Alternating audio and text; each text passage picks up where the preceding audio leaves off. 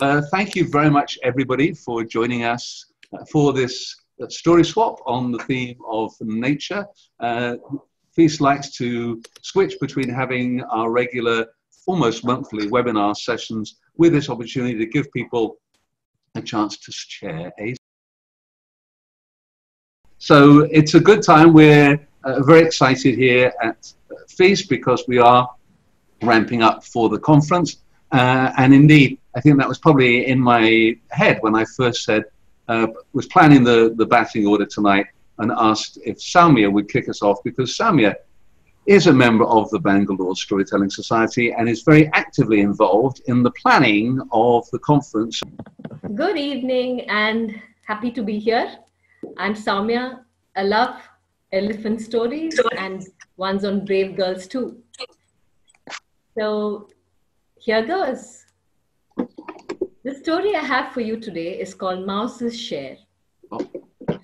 The Adivasis, the tribals who live in Maharashtra, the Varli tribes, believe that looking after nature and taking care of our environment is not a selfless deed, but one that will ensure the well-being of our very future. This story has been collected by Dr. Prabha Pradeep, and I share it here with you. Yere pausa tula dete paisa, paisa jala khota, pausala motha. The land was flourishing, rains were aplenty, plants and trees grew, and so were humans there in many numbers. But humans were still hunter-gatherers. Until one day, woman turned to man and said, "Aho, I am tired.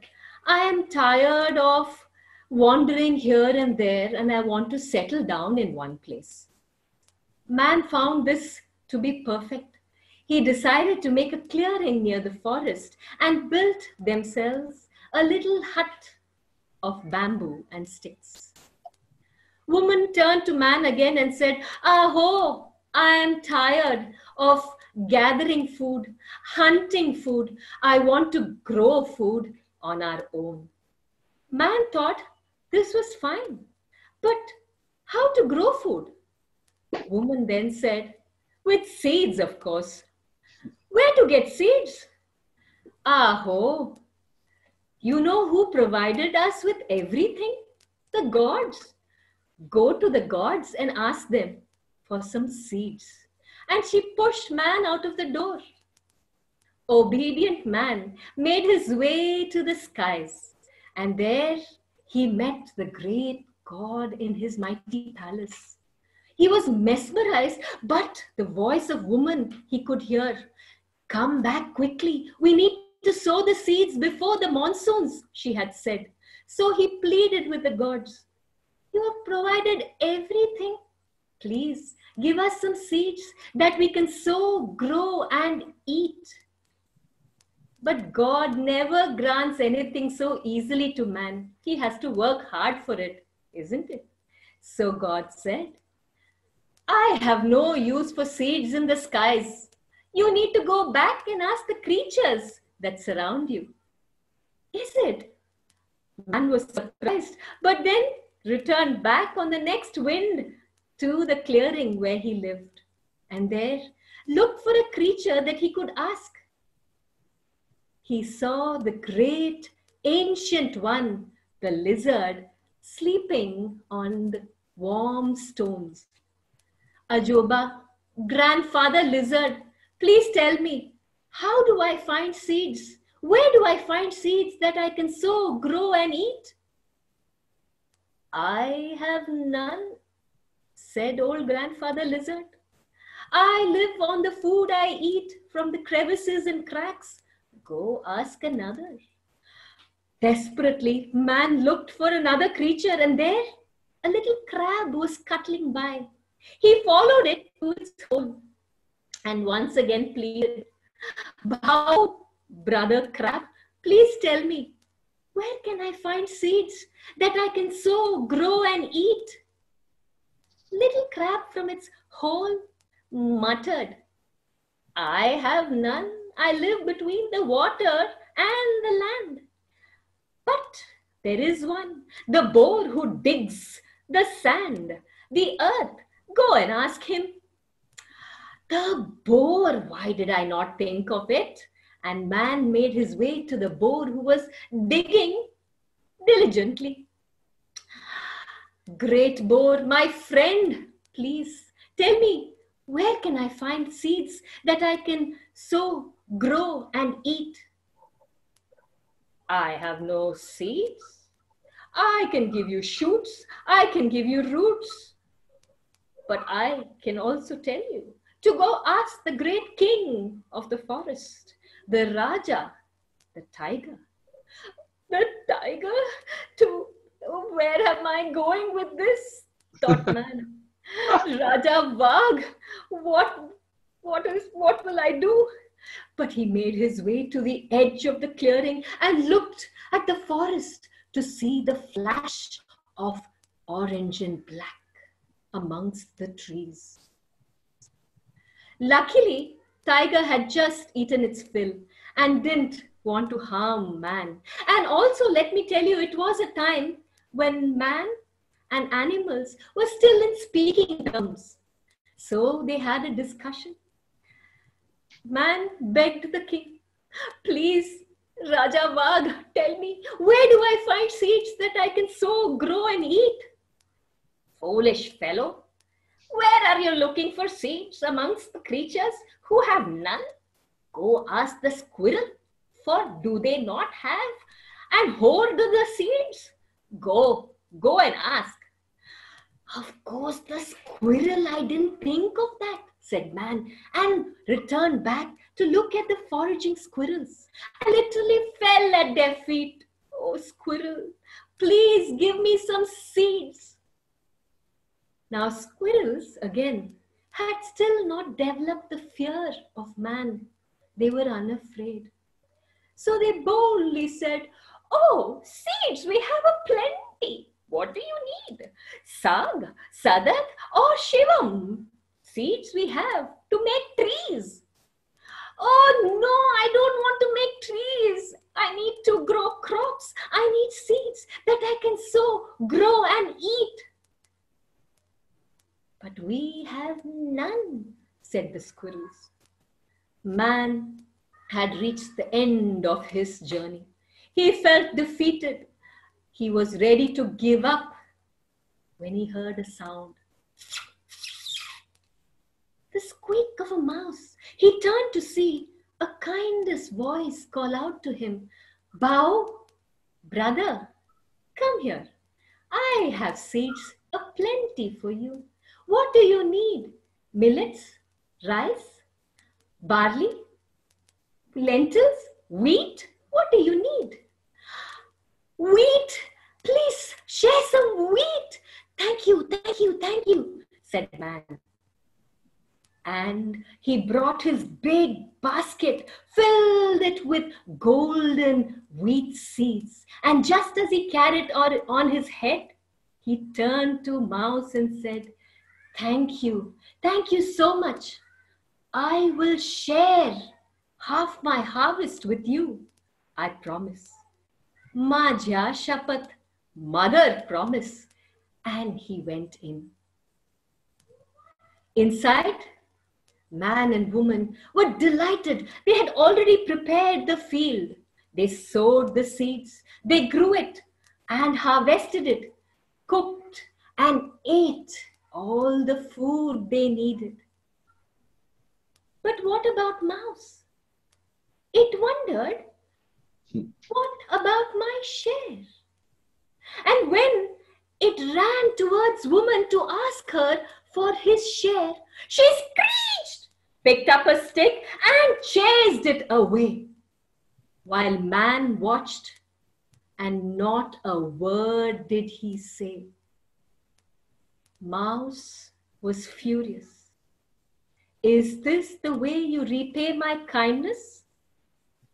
For a promise freely made, I will have my share. From that day onwards, Mouse you will find near the granaries, dipping into the grains and sacks to take just his share. The Adivasis believe that one must always keep our word.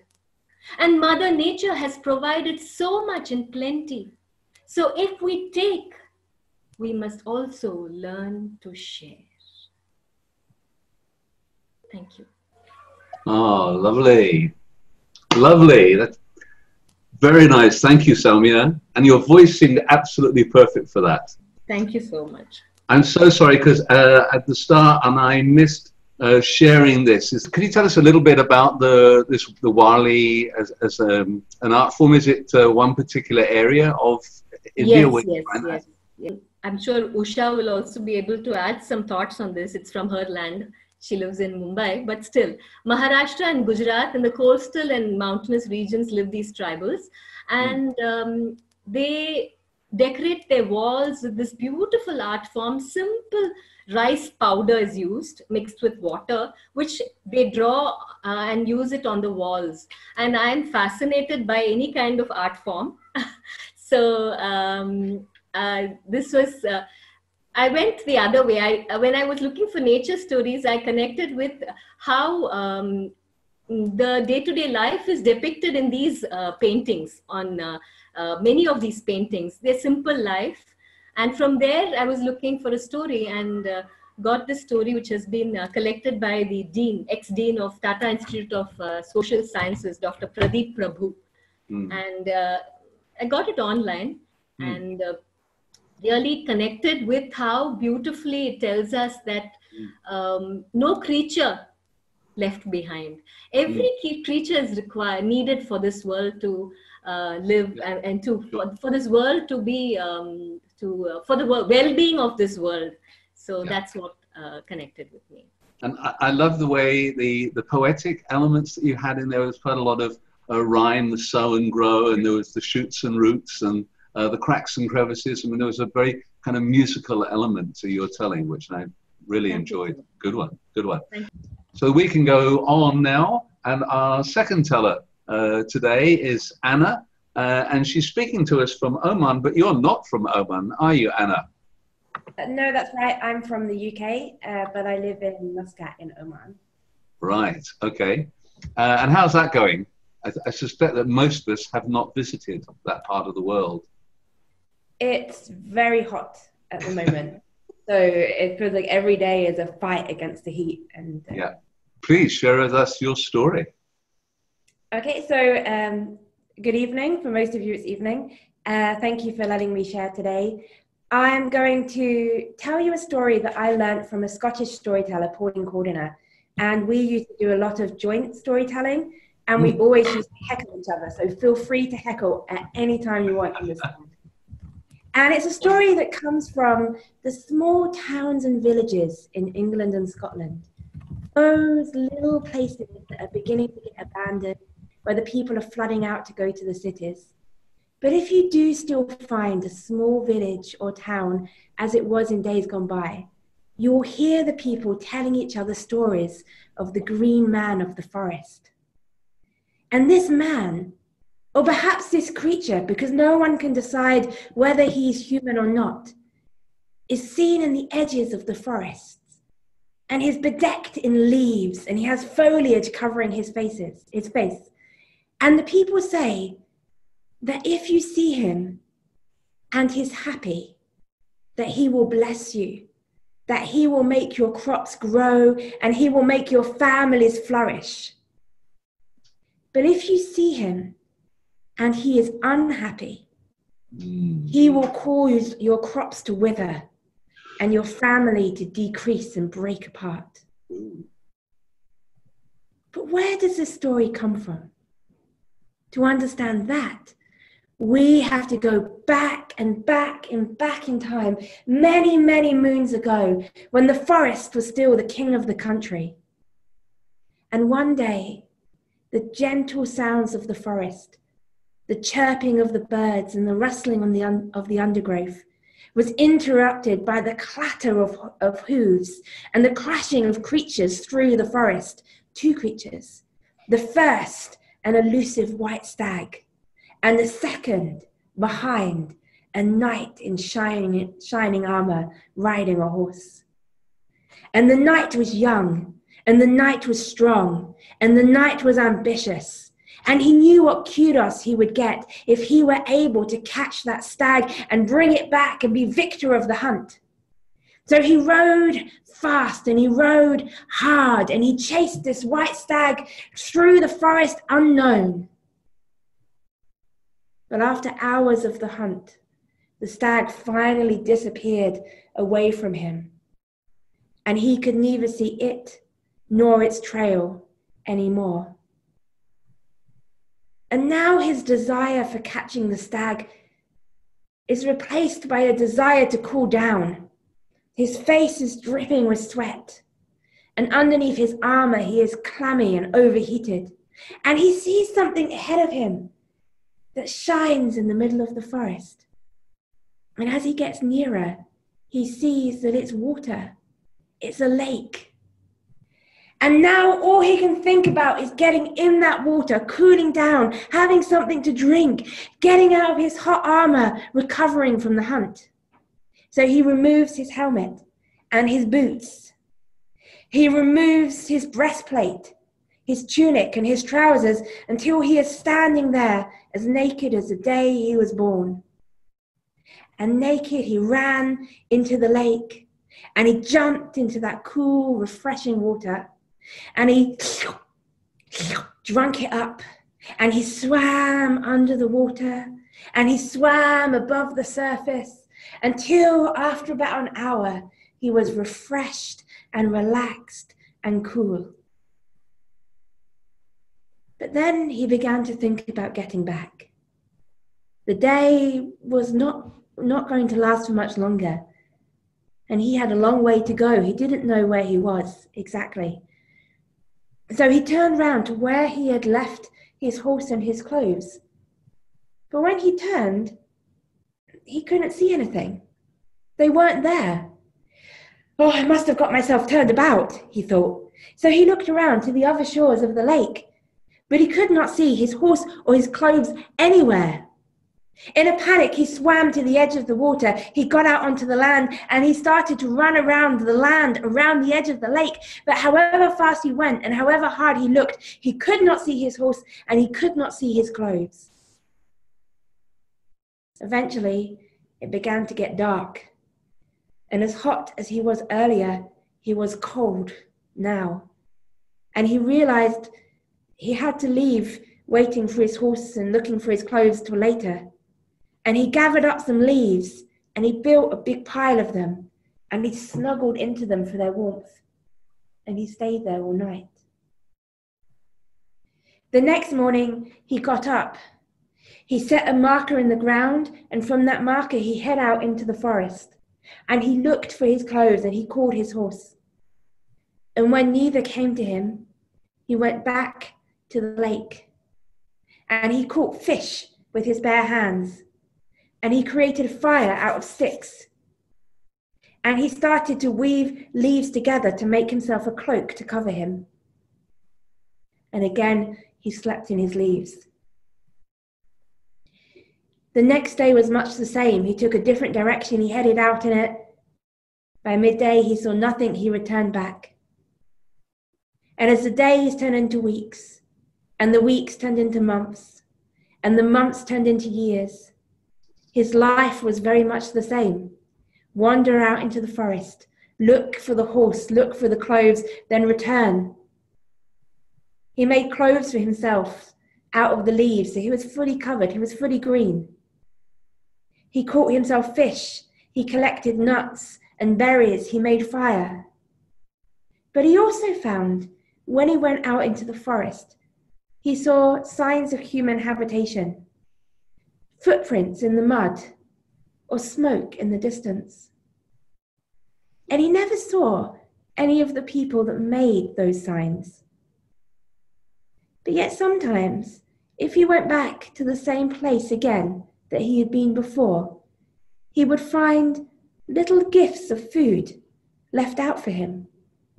And of course, he was hungry, so he would take the food and he would take it back to the lake and he would eat it. And the next time he went that way, there would be bigger gifts, more impressive packages left for him. And so he lived for many, many years.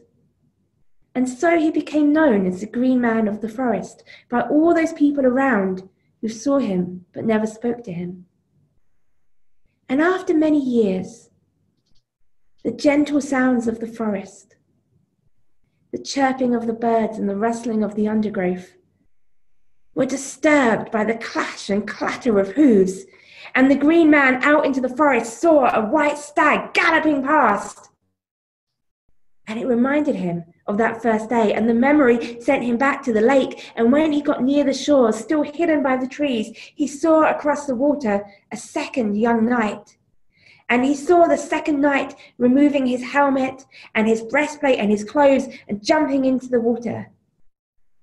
And without speaking to that knight, without stopping, he ran amongst the trees very silently.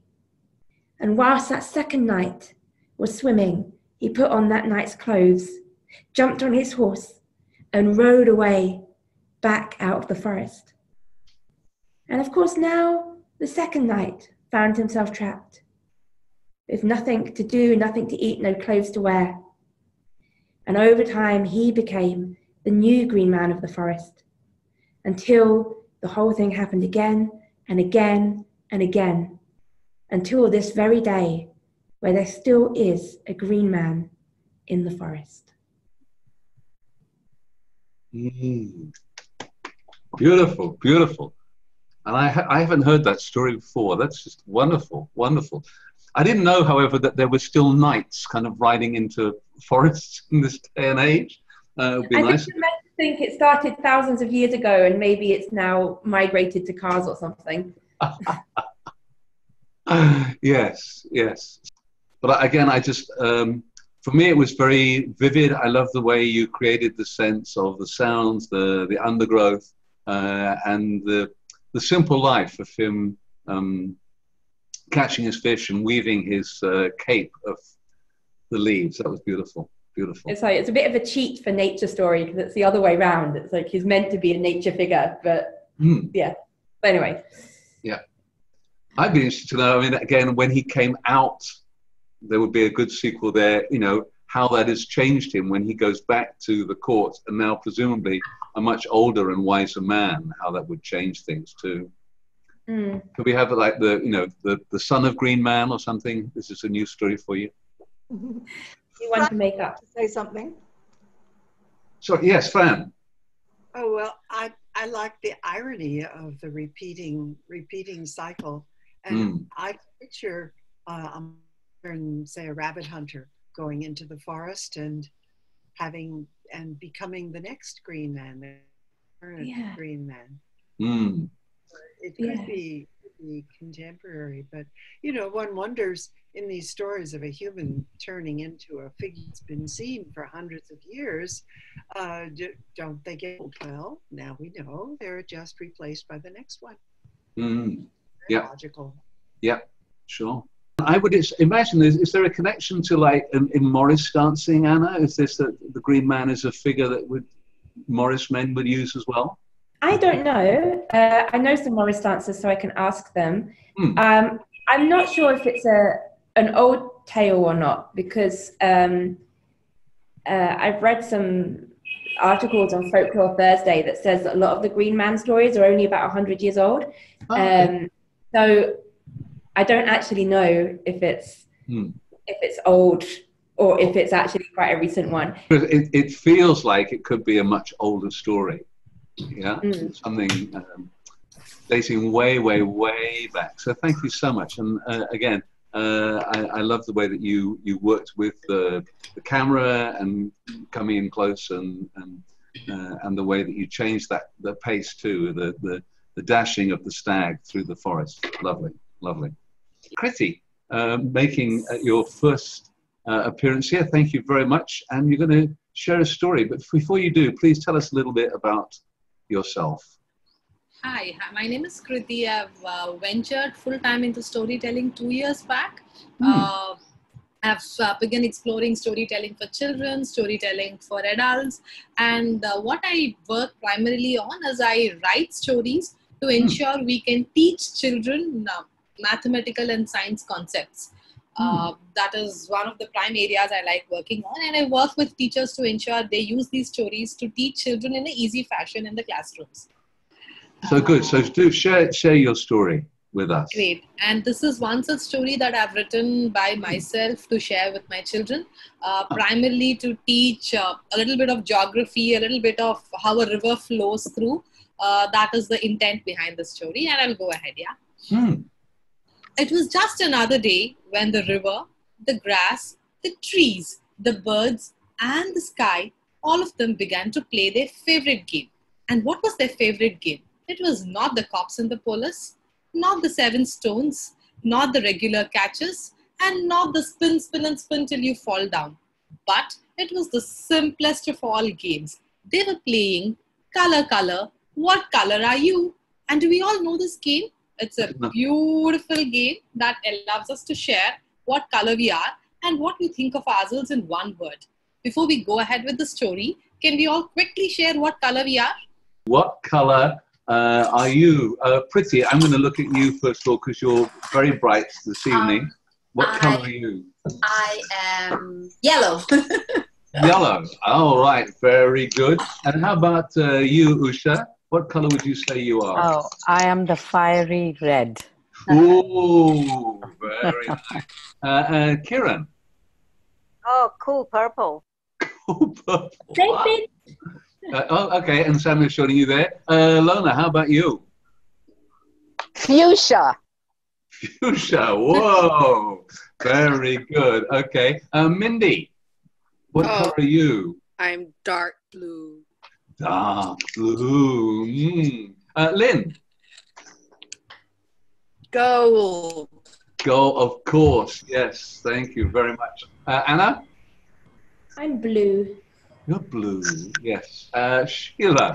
And I'm blue too, as is most of my wardrobe, as my friends will know. Yeah, and you know, even the cover of the last year's book had to be blue just to keep Sheila happy. There we go. Yep. Okay. And for me, I'd probably go with a yellow too. Would be me. So is that everybody? I think we've got. Oh no, Zanette. What's your color? I'll be shiny silver. Shiny silver. Oh, thank you. And Anamika, yes. Red. Red. Yes. Lovely. Okay, so back to Kriti. Turquoise. I'm sorry. And turquoise. Vina? I'm sunshine yellow. There we go. Great. And I am blue. I think I resonate with blue the most. I mean, that is my color. And the sky, the blue sky, the white birds, the green trees, and the green grass, all of them could share their colors quite easily until the turn of the river came. Color, color, what color are you, river? And the river never liked this game because the river never knew what to say. There was a silence. What color was it? What color was the river? What color was water? Once again, the blue sky, the white birds, the green trees and the green grass all began to ask, what color are you, river? What color are you, water? Colors are so beautiful. What color are you? Water was now filled with a splurge of emotions and memories. She began to think of her childhood days, how colorful they were. The river began to share. Today, I'm a more settled, ripe, and colorless person. But this was not how I was billions of years ago. I was bright, colorful, and bustling with energy. My mother always told me that one should be helpful, giving, and adjusting. She always appreciated me for being understanding. Those were the beautiful days of delicate orange, cherry red, and finest forest green. As I grew, I started helping people, quenching thirst, household chores, factory help. I was working in the fields. I was working in the factories, houses, and I traveled across the world. How beautiful were those days. Golden yellow, lotus pink, saffron colored days. Things were all going fine, but there was an increasing restlessness within. Midlife crisis? Maybe. Where was I heading? Am I making the right choices? For all that I was giving, what was I getting back in return? These questions began to haunt me. But you know what I was getting back? Factory waste, pesticides, oil spills, plastic, dumping, and disposal. I was angry. I did not want to give any more. Why should I give when I don't get back anything in return? My mother did tell me, this too shall pass. Just hold on. But I thought she wasn't right. She can't be right always. Those were the dark days of grey and brown. The anger and restlessness within me kept growing and kept getting bigger and bigger and bigger. My mother warned me, but I could not control. And one day, my anger took over and I broke. My heart moved in a strange way and entered the lands like a charging bull.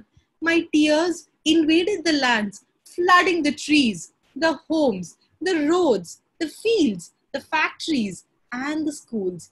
Everything was submerged. Everything was flooded. There was a grey silence within, a sense of calmness within, a silent, steelish white. Things quite settled, and I regained my senses, but it was all too late. What have I done? The fields were rotting, children were dying, and the parents were crying. There was a melancholy inside, a faint, blackish, brownish, greyish, ash color melancholy. I went back to my mother and I cried and I cried and I cried and I cried. She just said, this too shall pass. Take in as much as you can, but always smile back. Try to give a little more and reflect a little more every single day. There is a sense of peace and stillness and giving. This time, I thought my mother was right. And then on, despite giving, I believe a part of me died and continues dying in every single flood. A part of me still dies every time there is a flood. The colors in me melt every single flood. And I learn to give a little more and reflect a little more with each passing day. And you know what? Today, I can reflect all the colors I have, and hence I stand colorless. Colorless by choice. The blue sky, the white birds, the green grass, and the green trees, all of them were moist and began to sink. Color, color. Whatever color you are, you make the world a better place by just being you, water. Share your color with pride. And then on, water was very happy to share its color. That's it. Thank you. Thank you very much.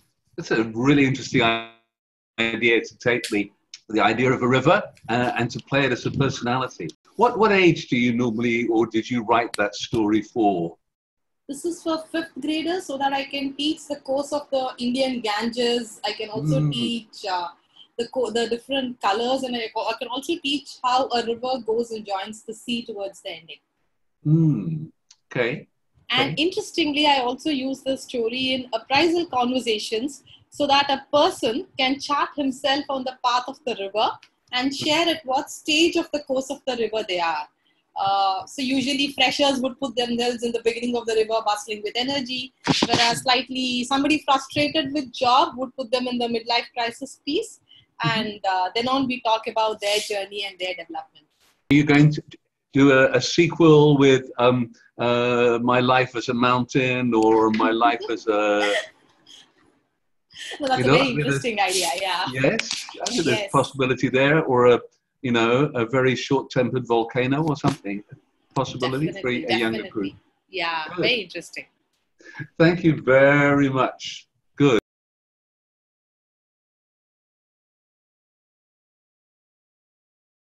My name is Usha Venkatraman. I am the founder, member, and the creative director of Mumbai Storytellers Society, which I set up early this year. And we are working towards an international storytelling festival next January in the beautiful misty hills of Panchgani, a few hours away from Mumbai.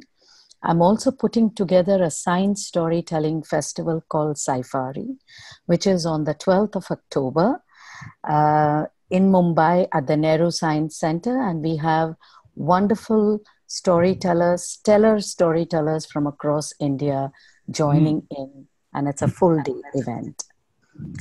Well, that's about me. And I've been meeting some wonderful storytellers in New York, Boston, Miami, as well as Toronto. Got to meet Dan Yashinsky. And here I am about to share my story. Wonderful. So my story is a takeoff on Margaret B. Donald's story, which is about Miku and the trees. And I shared this story when I visited Kashmir, Srinagar, at the Delhi Public School many years back. And so here it goes. Besides the dusky river which flows through the gentle forests of Kashmir, the river is River Lidder, which flows or snakes its way through the forests and villages of Kashmir. A small town in Pahalgaon stands an old majestic weeping willow or Kashmiri willow tree. And as the gentle wind blows, the weeping willow is whispering something to all of us, singing rather. I have a story I want to tell before I grow weary and old. So would you like to listen to that story? Well, when this story started, there lived a young boy called Abdul, who wasn't very old either, just about 8 years old. And it was the end of the summer. Autumn was just beginning and it was getting cold. And Abdul's job was to gather firewood in the forest close to his village. So one day when he set out, he could have gathered the twigs and the branches that had fallen on the forest floor, but Abdul was lazy. He wanted to cut the first tree that he came to. He picked up his axe, and the first tree that he saw, he decided it was a perfect tree for him to cut. And as he raised his axe, suddenly he heard a cry. Abdul, don't cut me. Don't cut me. And Abdul thought, Areva, is that a talking tree? Why should I not cut you? Asked Abdul. Do you not see who I am? Abdul, I am the miswalk tree, also known as the Arak tree. I'm a very old tree. You use me every day, Abdul, to brush your teeth. You use my twigs to brush your teeth. I take care of your dental hygiene. You don't want to cut me. I'm a very useful tree. And Abdul thought, yes, I brush my teeth with the arak twigs. Yes, you are a very useful tree, miswak tree. I won't cut you, said Abdul. No sooner had he uttered these words, the tree thanked Abdul and said, remember, you care for us and we'll care for you. Abdul moved deeper in the forest surrounding the Lidder River, and he came across the beautiful Chinar groves. Chinar, translated as the maple trees that dot all over the Kashmir Valley. And he saw the beautiful yellow, amber, golden leaves of the Chinar tree, and he said, ah, a perfect tree for me to cut. And he raised his axe, and the tree called out again, Abdul, stop, don't cut me. What, another talking tree? Why should I not cut you? Don't you see who I am? I am the Chinar tree. I am the maple tree. You use my sap to make maple syrup. And I know you love it. If you cut me, Abdul, No more maple syrup for you. That's right, thought Abdul. Ammi makes yummy maple syrup and I have it with my parathas every day in the morning, thought Abdul. Yes, Chinar tree, I won't cut you, said Abdul. No sooner had he uttered these words than the Chinar tree whispered, Thank you, Abdul. Remember, you care for us and we'll care for you. Abdul wandered deeply into the forest and he came to the banks of the river Lidder and he came to this majestic weeping willow or the Kashmiri willow tree. And he thought, perfect. And he raised his axe to chop down the tree when the weeping willow called out, Abdul, stop! Stop, do you not know who I am? Yes, you are. I am the Kashmiri willow. Abdul, your favorite sportsman, uses my wood to make his cricket bat. Yes, Virat Kohli uses it.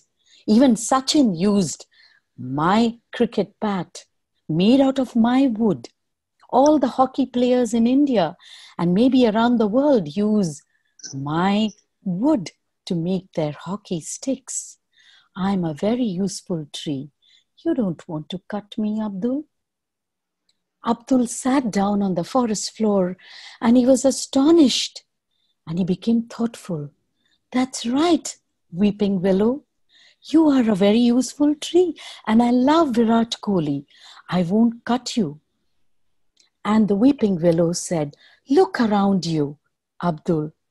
Look at all the trees around you in this forest. The pine, the cedar or the devdar trees, the walnut trees. Look at them.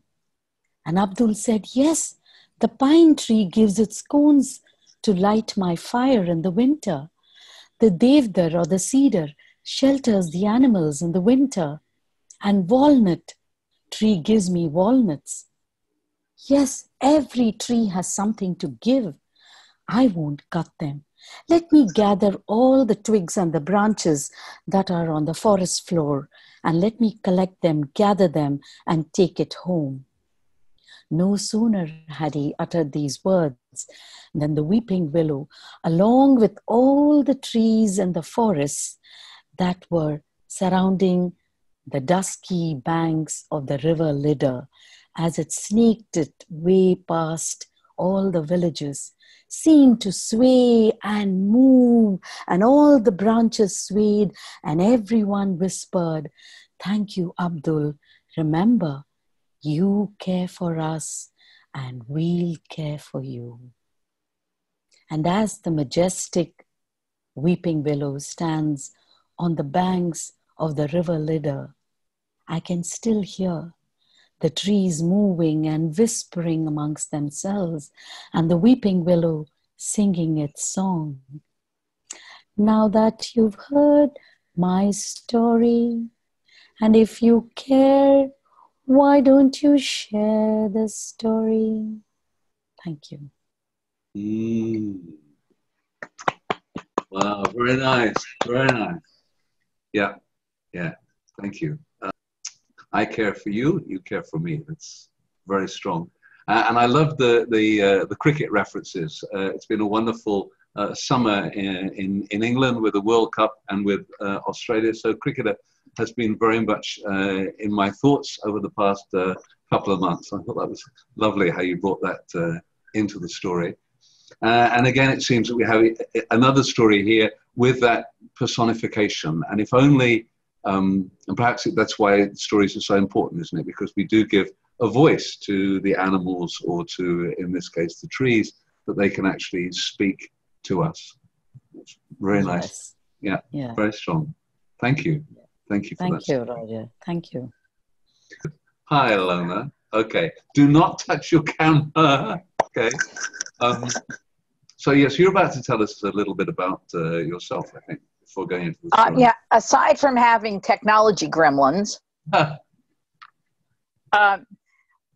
My big thing is that I recycle, repurpose, and reuse. So I just making the planet a little bit healthier is very much within our realm. So that's my big thing. I garden and I tat.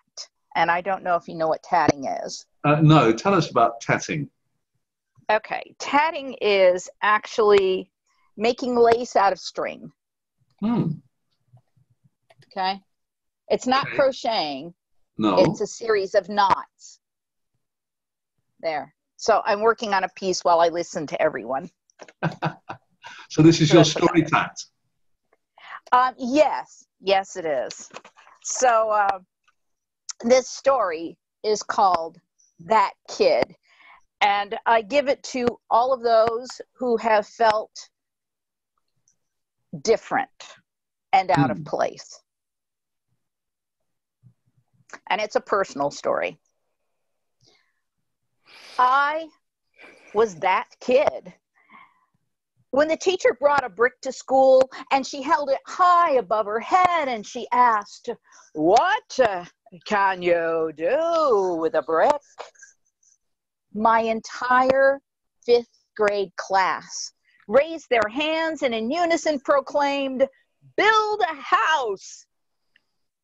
And then I raised my hand and said, "You can't build a house with just one brick. I'd stand on it, but then I'm only 5'2" tall, so I'll stand on anything that will give me a little bit of a boost up." I was that kid, caught in a world of my own, and it seemed as if no one else was there with me. I grew up in the Catskill Mountains of upstate New York. And I would climb those mountains and I would open my arms and I would beckon the breeze and wish upon the wind, "Oh, that you would bring to me a friend." And the wind never said anything. That would be weird. But it would come and swirl about me and wrap me up like a blanket coming around a small child for comfort. My family would often hike those mountains together.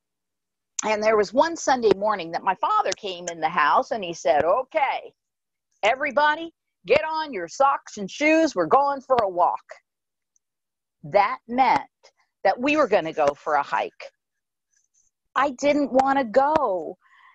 You see, I really wanted to stay home. I was sad and I just wanted to be by myself. But being my 12-year-old self meant I didn't get much of a choice.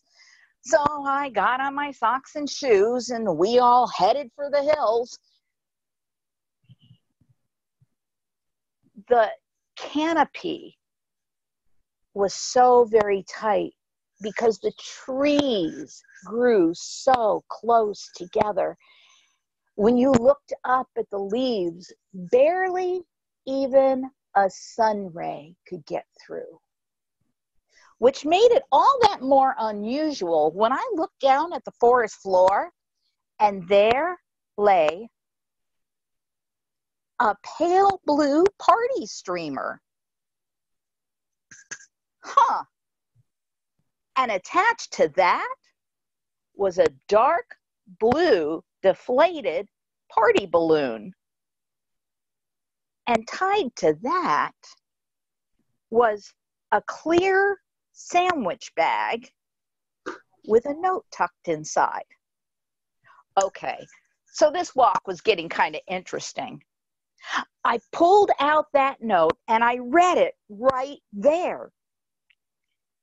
"Hi, my name is Renee. My entire class released these balloons. We wanted to see how far the wind would carry them. I live in Ohio.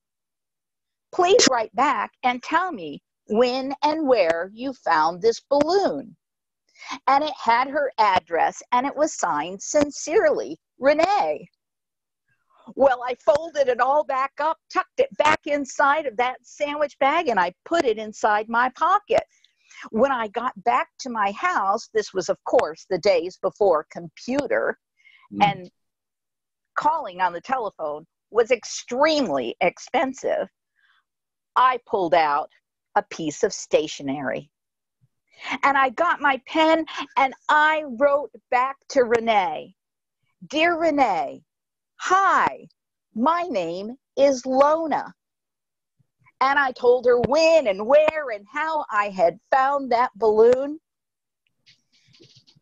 And I wrote her address on the envelope, put a stamp on it. And the next day, my father took it down to the post office to mail. Well, wouldn't you know, about 3 weeks later, I got another letter via the Postal Service. It was Renee. Dear Lona, wow, all the way from Ohio to upstate New York, the wind carried my balloon the farthest.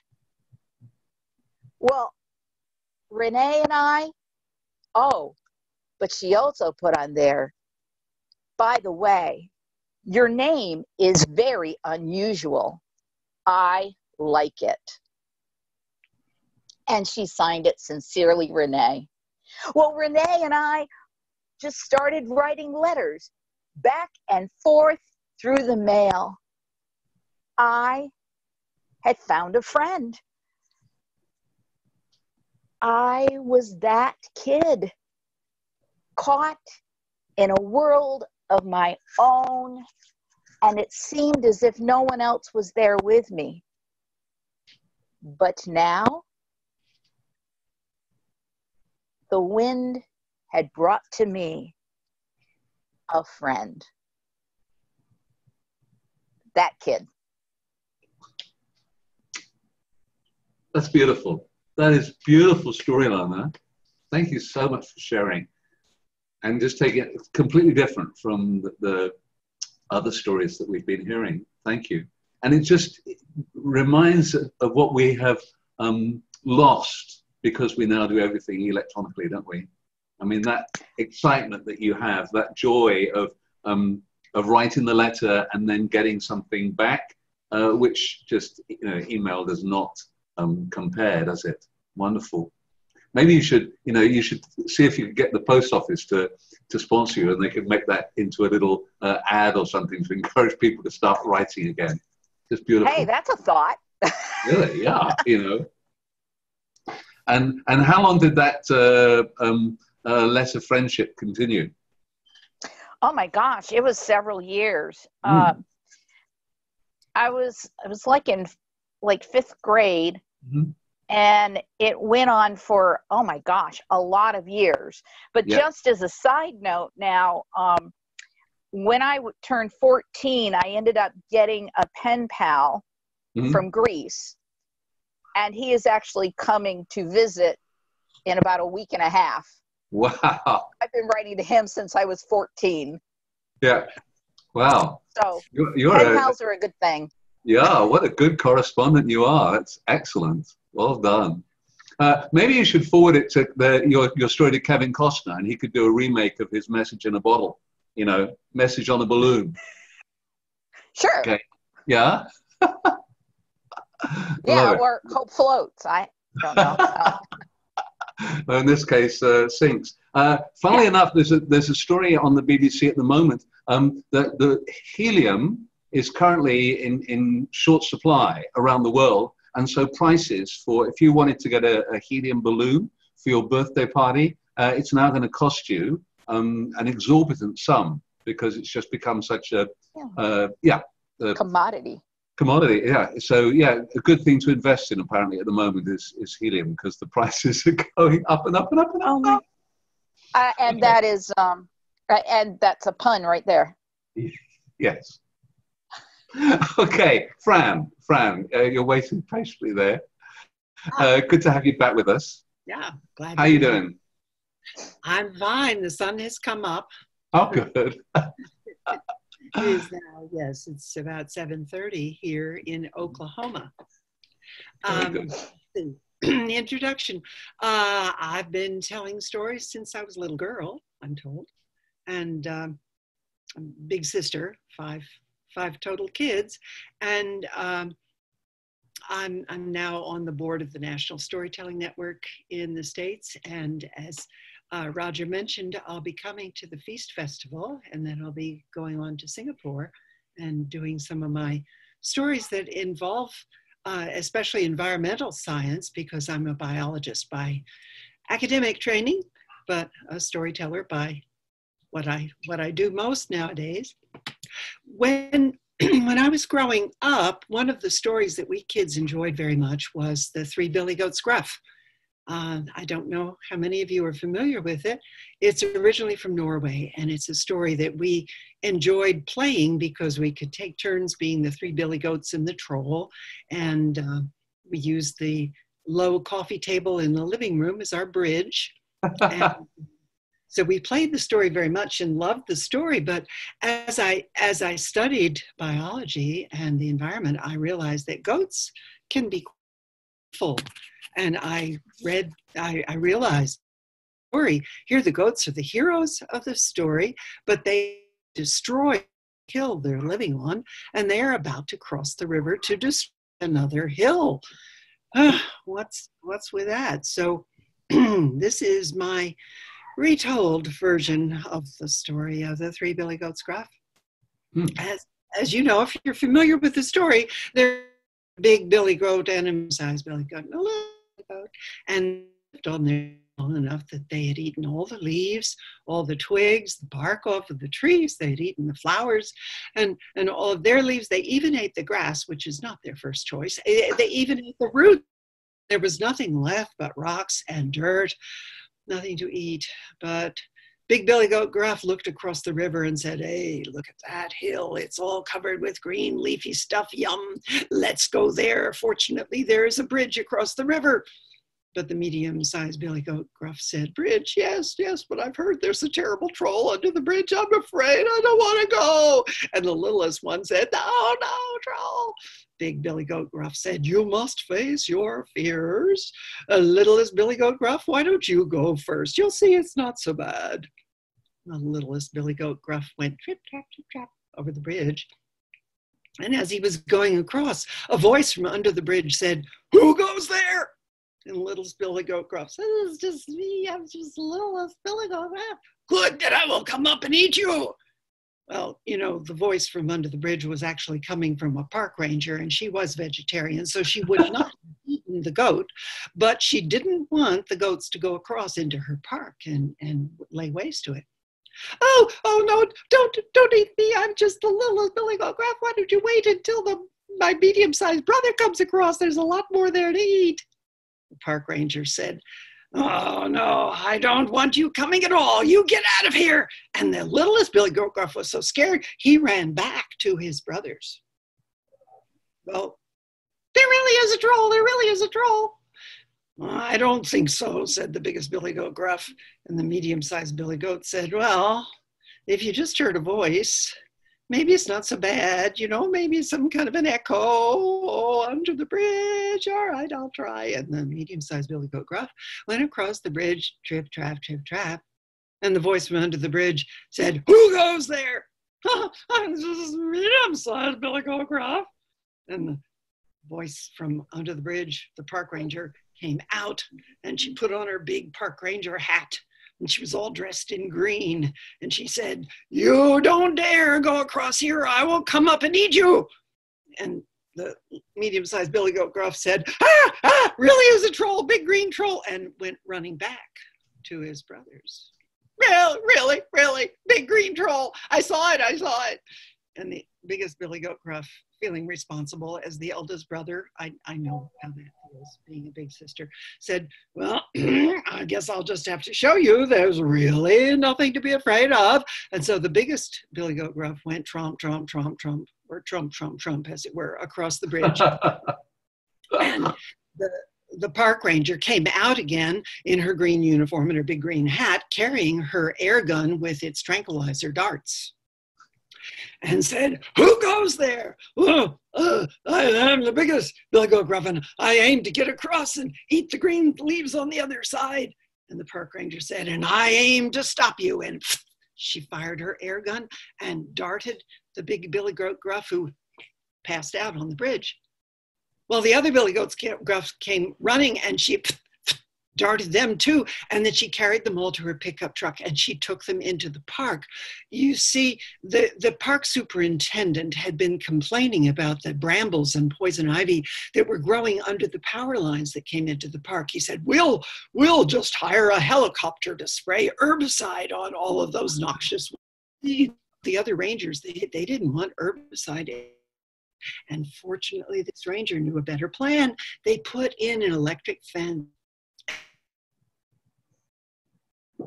Oh. They were put inside the fence under the power lines, where they ate up all the bramble and poison ivy in that patch of fence. And then the rangers moved the fence along, kept all of the weeds under the power line eaten, and lived happy ever after. And that's a much more sustained version of the story. It certainly is. And we were very lucky because you just began to hang a little bit, but fortunately the power came through and we managed to get through to the end of the story. Thank you so much. I wasn't quite sure. Did they go tramp, tramp, tramp, or trump, trump, trump? I wasn't quite sure. Trump, Trump, Trump. Yes, definitely. So we could get climate change in there as well somewhere. Lovely, lovely. Yeah, well, I'm currently using the Zoom platform to teach a course in environmental storytelling over the platform. I'm a little feeling guilty about flying way to Bangalore to be in the Feast Festival, and so I wanted to learn how to use this so that I could teach without traveling. Exactly. Thank you very much. Really a fun variation, and I'm glad the park ranger came out on top. Very good, very good.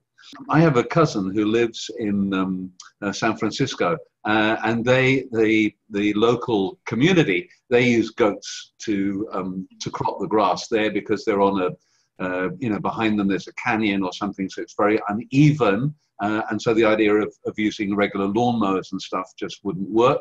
And so they do have, I don't know what you call it, community goats or something that are moved from field to field or area to area. And well, here in Oklahoma, where we have poison ivy and other rather noxious weeds, there are goats for rent. You can rent them to have them come and take down the brush. Wow, very good, very good. So, okay, I think then if you wanted to share a little story, we'd be happy to hear it. Me? Yes. Okay, all right. I don't usually get to talk. No. Okay, let me start. It's only online that happens. I want to reassure everybody, when we have our meetings, she does say a lot. Okay, this is slightly impromptu. I was the reserve, but this is a story that I learned from my very good friend and a storyteller I learned a lot from, called Jessie Go. And it's purportedly a Native American story, but I don't necessarily believe that. It was found on the internet. But it was a story that really attracted me. There was a time when the chief of the tribe was failing. He was old and his health was getting worse, his bones were aching. And there was something inside him that seemed wrong. And he knew that his time on this earth was not much longer. He would have to name a successor. But that was a problem, for he could not decide. There were 3 men who he thought were strong enough, brave enough, good enough to lead the tribe. But he could not decide between them. And so after many days of worrying about this, he came up with a plan. He called the men to him and said, I want you to do a task for me. I want you to go out into the world for 1 moon. And in that time, I want you to bring me back the most precious thing that you can find. Whoever brings me the most precious thing, then they will become the chief when I am gone. And so these 3 men went out eagerly, one to the east, one to the west, one to the north, and they traveled through many days. They saw many things. When 1 moon had passed, they returned, and they were led to the chief, one by one. The first man came and presented the chief with a beautiful flower. No one had seen something so beautiful and with such a sweet, fragrant scent. It is indeed a precious thing, said the chief. Thank you. The next man came in his hand a lump of solid gold, and he gave it to the chief. Yes, that is indeed precious. Thank you. The last man came empty-handed, and he said to the chief, I have nothing to give you but what my eyes have seen.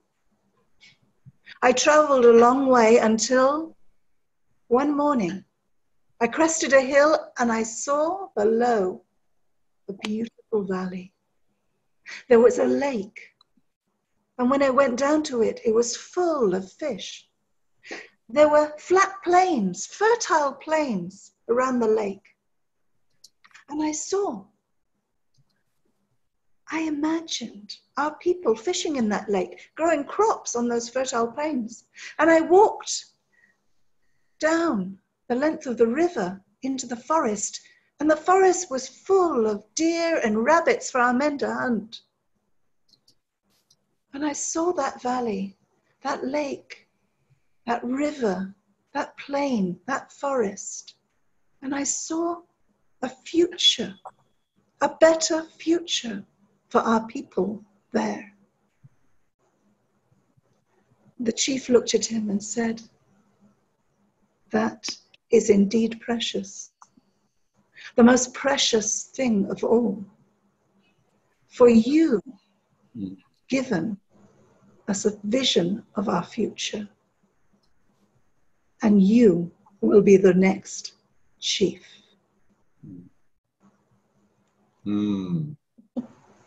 Thank you. Thank you. Let's go to keep it on the gallery view, I think. Okay. Okay, as we're here. Yes, the importance of a vision story, a future story, like how we need one in UK at the moment. One feels that there's nobody who's actually got that kind of, vision or clarity. And I think perhaps in many places of the world right now, they're looking for a leader who could offer that kind of a direction, a place to go to. Maybe that's why Mr. Trump was thinking of Greenland. Maybe that's what he thought was the vision. Yeah.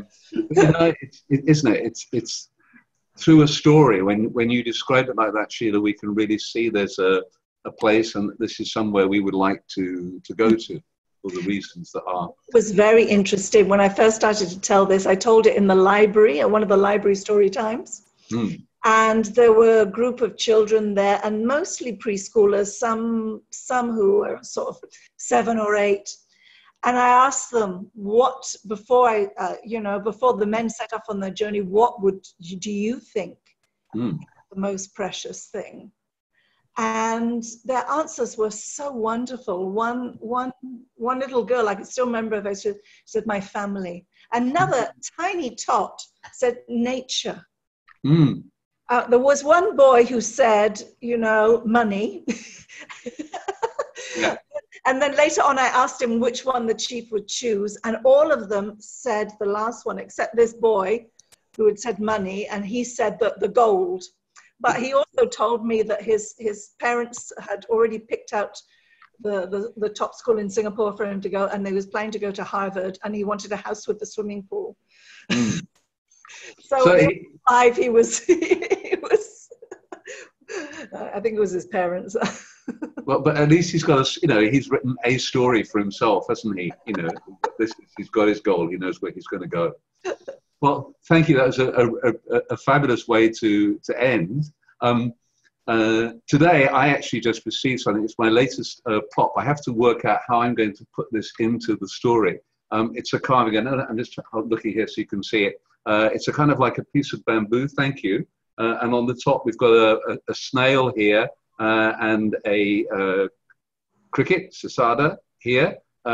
And also underneath, which is quite perhaps interesting, we've also got a little gecko perhaps, and it's a spider perhaps, yes. So I have to see how I can put these 4 characters into, and it's made of wood, it's a beautiful carving. I could see kind of like hanging this around the audience as I'm telling the story. I got this on eBay. So, fun thing. But I'm sorry I didn't have the story developed to share with you this evening. But we've had an embarrassment of riches this evening. And if I was the chief and having to decide, like the chief in Sheila's story, which of those stories to pick, I would find that extremely difficult. And no, I'm not going to say which one. No, Lana. Yeah. Otherwise, I would have to become your correspondent because nobody else would be my friend forever after that. Great. Thank you very much indeed. And give me a little while and I'll edit this up and it will be there available for you to look. I've seen a couple of people who didn't manage to join us this evening who are looking forward to be able to view it subsequently. So thank you very much and we'll see you soon. Bye. Bye-bye. Thank you. All our tellers. Thank you. Thank you.